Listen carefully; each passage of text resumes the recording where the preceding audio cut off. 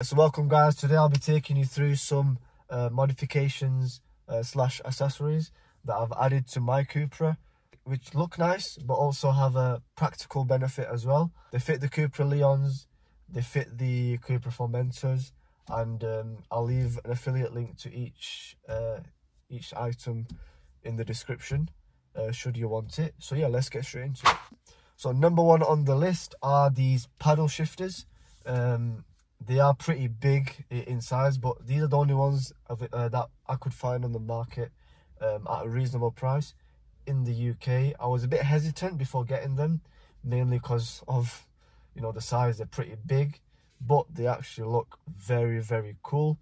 They do come in various different colors, but why would you choose anything other than the gold color to go with the badging? And the practical benefit for these is, firstly, the original paddle shifters on the steering wheel. Some people have complained that they are pretty hard to reach.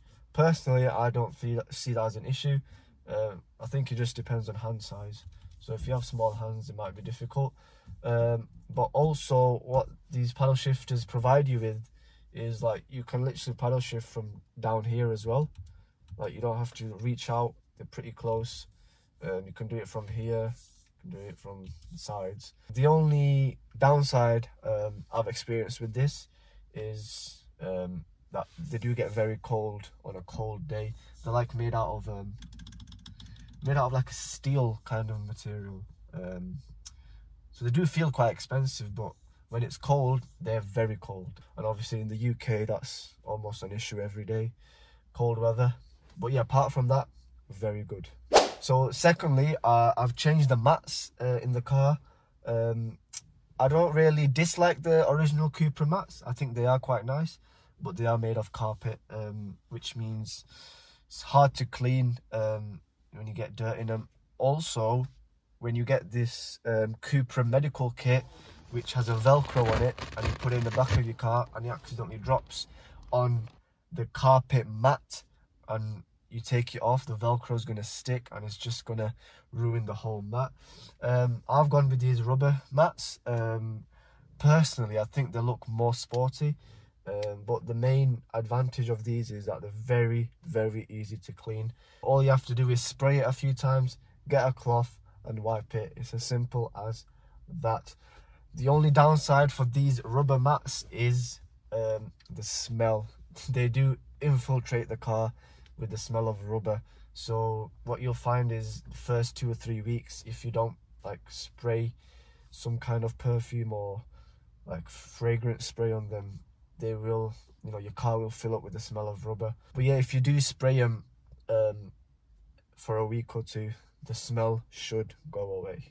Now, number 3 on the list is to do with the key. Although the key does look nice, it leaves fingerprints very easily. So I would recommend getting a key cover. There are 2 on Amazon that stuck out to me. One is this one. It's like gold and obviously goes with the logo. And the other one is carbon fiber, which again looks pretty cool. I've got the carbon fiber one. I think it looks very cool. They got a little cutout for the logo there and for the functions. The only thing with the key covers is that your key won't fit in perfectly into that little key port there, but it stays a bit off the edge, but it doesn't rattle around, it doesn't move around, so it's not that big of a deal. Practical advantage, obviously, it protects your key from all these marks and fingerprints. And the final one are these are your side mirror rain protectors. This is more to do with a practical benefit. It does make your car look more sporty, but what I find is, even though every Cupra comes with heated mirrors as standard, what happens when it rains and you put the heated mirrors on, it just dries it with heat, obviously.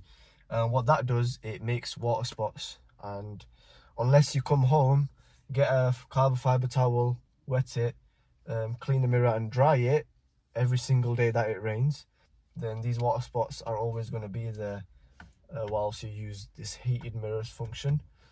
So that's why I think these are pretty cool. They got a nice little carbon fiber design on it. One thing I would say about these is it's adhesive, so it's attached via glue or tape, so it's a stick-on. So if you've got a car on lease, do check with the dealership first, because obviously you're going to give the car back, and when you're taking these off, it can leave marks if not done professionally. And yeah, that's so far all the mods and changes I've added to my car. I've not gone into anything, you know, permanent like exhausts or, you know, downpipes or anything like that.